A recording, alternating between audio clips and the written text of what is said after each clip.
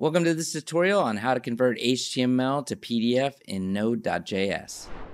How's it going, everyone? Welcome to today's tutorial. We're going to learn how to convert HTML to PDF using IronPDF in Node.js. Today we're in VS Code and we're all set to begin our journey into PDF generation. So for things first, let's get our environment set up. So we start by installing the IronPDF Node package, and this package is crucial for our PDF generation. Next, we need IronPDF binaries. So for Windows x64 systems, the command is npm install @ironsoftware/ironpdf-engine-windows-x64. So this step ensures basically that we have all the necessary components for IronPDF to work seamlessly in our machine. So with our setup complete, let's explore the HTML to PDF.js file. We begin by importing the PDF document and IronPDF global config from @ironsoftware/ironpdf.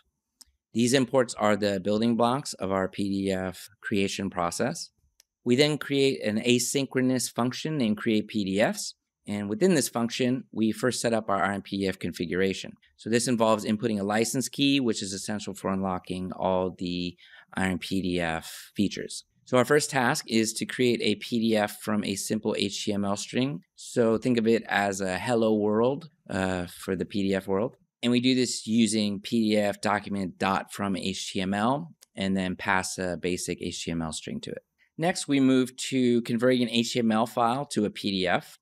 And this showcases Iron's ability to handle external HTML sources, which makes it really versatile. And then lastly, we'll convert a web page into a PDF. And this is particularly exciting because it demonstrates IronPDF's ability to convert entire web pages to PDF format. And before we run the script, just a quick reminder to update the package.json file with input:module, enabling us to use ES6 modules. So let's see our code in action. I'm running the script with node HTML to PDF.js, and this will initiate the process of PDF generation based on our code. So we have three of them, one from an HTML string, one from an HTML file, and then one from a URL. The first PDF created from an HTML string showcased the basic but powerful rendering capability of IronPDF. It's simple but perfect for quick PDF generation tasks. So moving to our second PDF generated from the HTML file, we see how IronPDF handles complex HTML structures. The rendering, as you can see, is precise, maintaining the layout and style. And finally, a PDF from a URL. And I think this is where IronPDF truly shines. The pixel-perfect representation of the web page, capturing the essence of the web content, but in a static PDF format.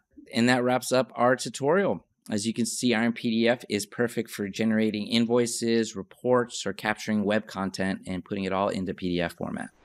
All right, we hope you found this tutorial helpful. Don't forget to subscribe if you'd like some more useful tutorials from Iron Software. And if you're eager to try out IronPDF and Node.js, you can click on the link in the description down below. That'll take you to our website where you can sign up for the trial, download and install the package, and check out the power of IronPDF for yourself.